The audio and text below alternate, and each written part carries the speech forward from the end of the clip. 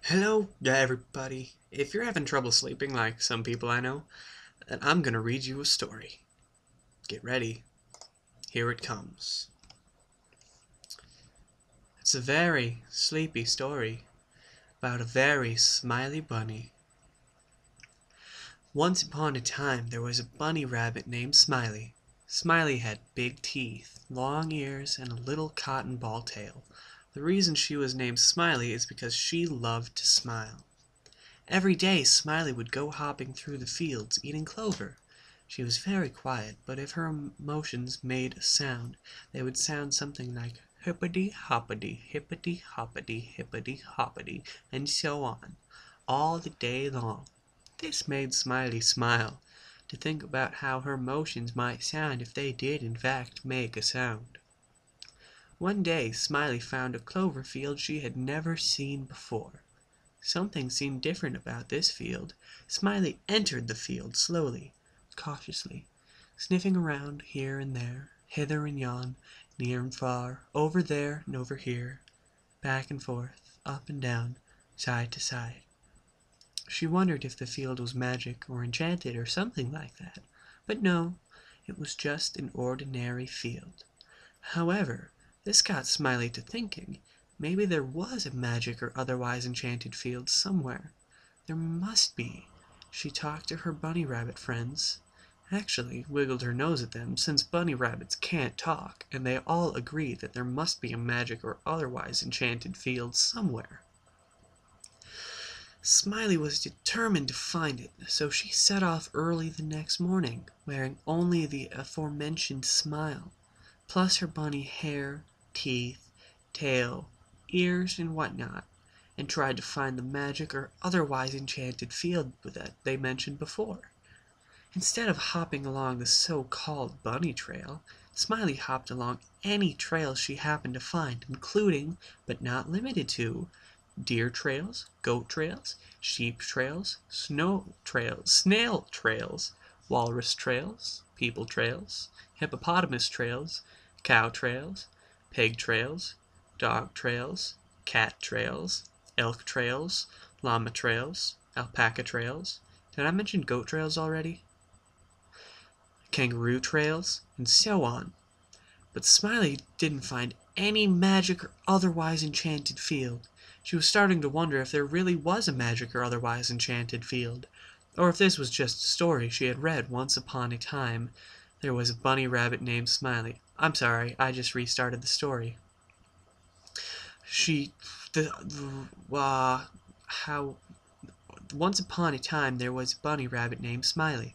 Smiley had big teeth, long ears, and tails, and stuff like that.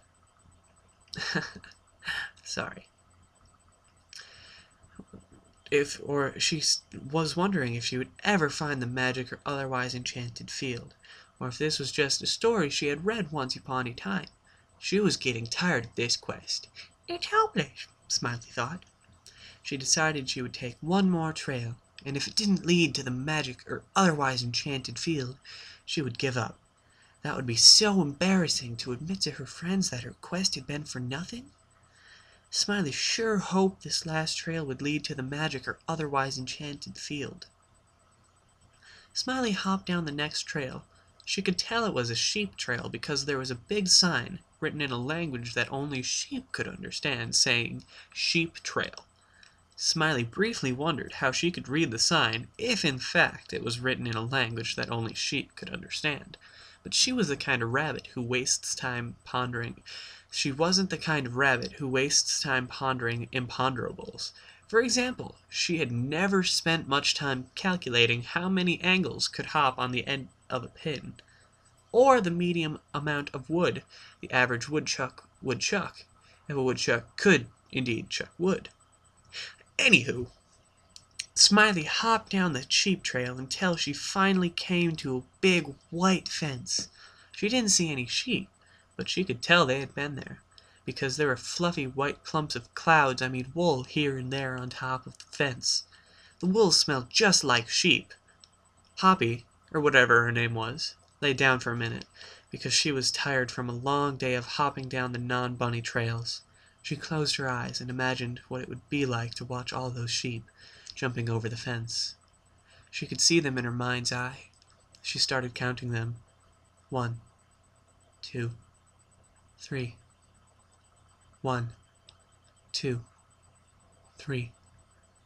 Hoppy could only count to 3, so she kept having to start over. 1, 2, 3. 1, 2, 3. It was easier that way, Hoppy rationalized, not having so many numbers. Hoppy yawned. She wondered if she would ever find the enchanted waterfall. It didn't matter. Look at all the soft and fluffy sheep. It made Hoppy wonder why Wool was so itchy, but Hoppy couldn't quite go back to sleep, so she continued watching and counting. 1, 2, 3. 1, 2, 3. Then she climbed up on a sheep's back and hopped right over the fence into Sleepyland. Everything was nice and slow in Sleepyland, and no one expected you to be able to count over 3. Hoppy liked it very much. She continued to herself, "Maybe this is the magic kingdom or lantern I was looking for." Hoppy checked her pockets and counted her change. 1, 2, 3. 1, 2, 3. Everything seemed to be in order. "Perhaps I'll just take a little nap," Hoppy said. All the sheep agreed. They curled up all around her, and everything was warm and fluffy, like cotton candy, if it was fluffy instead of sticky. Fluffy was so contented now. Life was good. At least at times like this. And if this wasn't the splendid goulash she had been seeking, she could always look for it again tomorrow. Ever since that day, Fluffy went all hippity-hoppity down bunny and non-bunny trails alike, secure in the knowledge that, wherever she went, there she was. This made Fluffy smile a big, toothy grin, and ever since that day she went by the name Smiley, and sometimes Flopsy. Thank you for watching. I hope this helped you get to sleep. Disconnected.